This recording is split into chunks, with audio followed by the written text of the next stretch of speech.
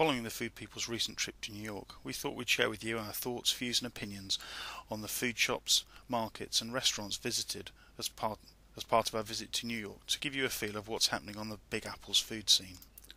First on our foodie hit list was the Chelsea Market, located on the Lower West Side meatpacking district. This former Oreo cookie factory, now renovated, houses a fantastic array of foodie sights, sounds and smells, ranging from fresh fish, fresh pickles, cupcakes, fabulous bakery, and not forgetting the famous Manhattan Fruit Exchange. It's well worth a visit.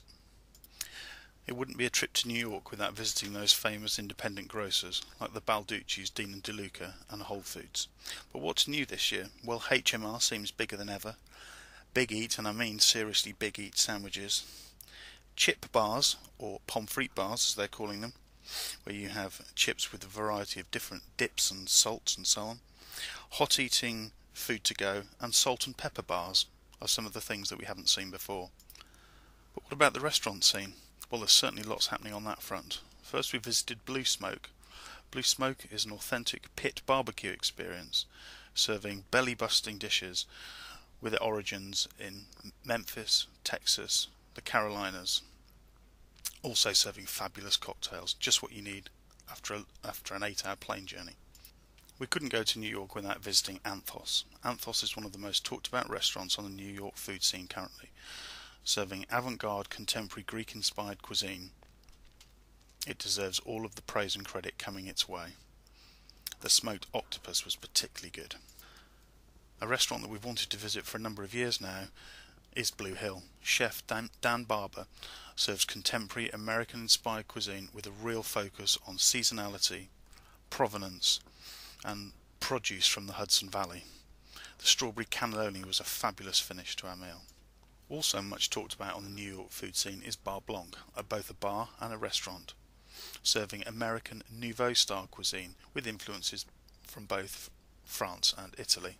Our particular favourite on the menu that evening, the plump Maine scallop, pan-seared with pea and cauliflower. Truly delicious. Our penultimate New York gastro experience was at the sushi bar at 15 East, where we had authentic delicacies such as fresh tofu, eel and smoked tuna sushi. Before catching the flight home, we had lunch at the Jean-Georges, the epitome of New York fine dining with the power to take your breath away, with its avant-garde cuisine with Asian influences and Johnny Lazzini's to die for desserts. Culinary highlights were, well, the entire tasting menu, but dishes of note were soft poached egg with caviar, sea trout sashimi with lemon sabayon, sea urchin on toasted rye with jalapeno, lemon and sea salt, the foie gras creme brulee, and of course the famous chocolate fondant. The Jean-Georges is a real 3-star culinary must-do whilst in New York. So that brings to an end our culinary tour of New York for 2008.